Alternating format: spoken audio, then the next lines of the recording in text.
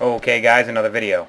You're in town, you're looking at all the vendors, you see the potion vendor, the ramen vendor, the sword vendor, the saw vendor, or whatever the fuck that, woodcraft vendor. And then all of a sudden you see this magnifying glass, and you have no idea what he does, what he identifies, what's even identifiable in the game. Well, I'm going to tell you, real quick. It's leftovers. The leftovers are the items that are identifiable. What you do is you speak to the vendor, or right-click the leftover, hit identify, and bam! The leftovers turned into a balanced iron shield, which is right here. So yeah, that's what he does. It took me a little while to figure that out. So yeah, good luck, and I hope I helped you out.